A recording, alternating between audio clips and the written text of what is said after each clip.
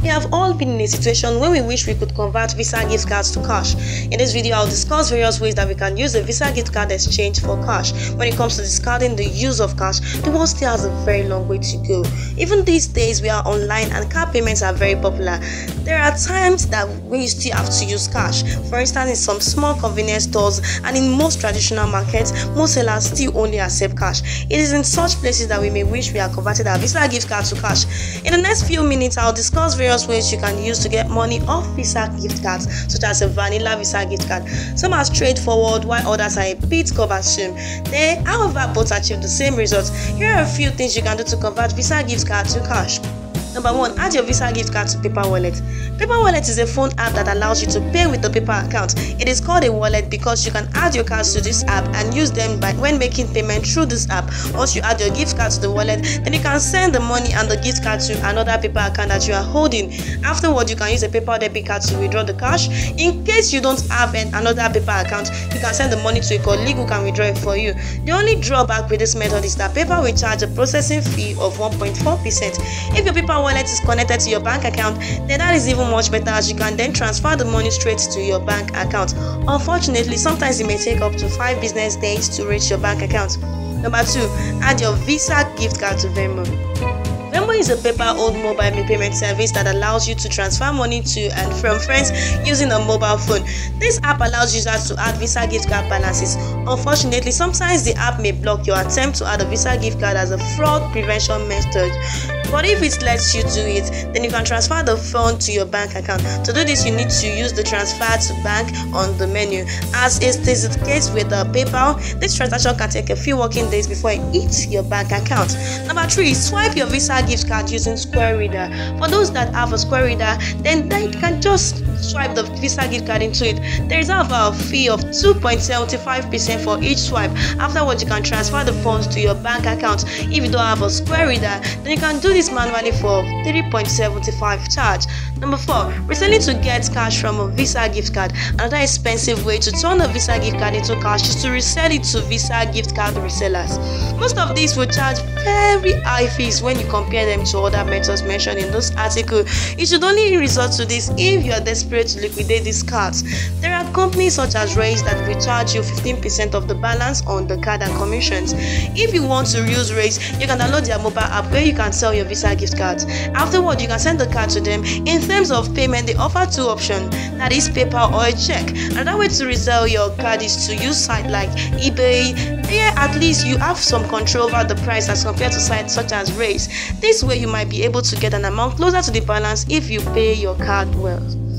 Number 5, buy money orders with the Visa gift card. Another way you would be able to use your Visa gift card is to buy money orders. There will be a fee, of course, which will be charged to the card. Therefore, you have to take that into account before embarking on this path. This method depends on whether your card will let you buy money orders. Some don't. If it does allow you to do this, then you cash the money orders or deposit them into your bank account. Number 6, load Visa gift card into bank cards at Walmart. I'm not sure if this still works, but it is used to be possible to load Visa gift cards to your bank account at Walmart. Walmart is a brand of greenback and is associated with Walmart. Actually, you can only make cash deposit at Walmart as they don't have bricks and mortar banks branches. 7, buy items on sale and resell.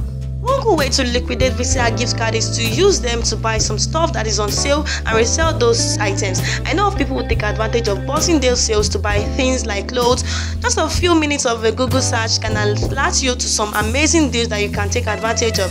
You can, for example, for words like closing down sale, everything must go, and similar words to find bargains in your area.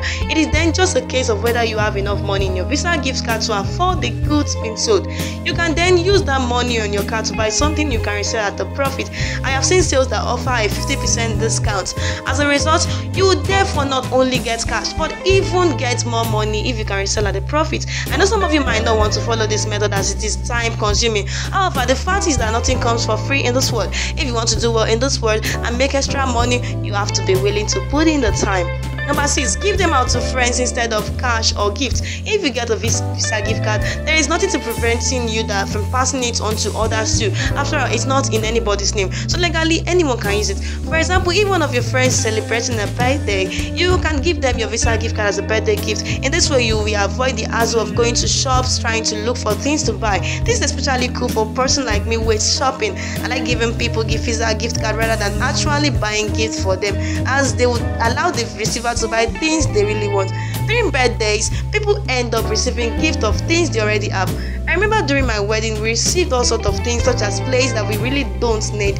I wish people had given me Visa gift card instead. Another advantage of sending Visa gift card is the cost of sending them is much less than sending a shoe. For instance, as you can see, there are various ways to convert Visa gift card to cash. Some are cheap and some are a bit expensive. You just need to find a method that appeals to your situation. If it were me, I would just use the card to purchase items and not try to get the cash because of the cost and the hassle. It is not worth it for me. It is, however, a different story if you are really in serious need of real cash. In that case, then even me would want to get the cash regardless of the cost. You may ask if you can put a Visa gift card in your bank account. The answer is no, it is not possible. Definitely not directly, but you can use the ways mentioned in this video to directly, indirectly get the cash and then move it to your bank account. These methods include adding them to PayPal wallet, mobile app, and then transferring the amount to your account. Our Visa gift cards are traceable. The transactions themselves are traceable as they are tracked by Visa. But it is another thing when it comes to tracing the user. This is because there is no name or contact information connected to the card. Having said that, I should still add that one, or you can still trace the buyer of a gift card easily if they bought it using the debit card or using their bank account.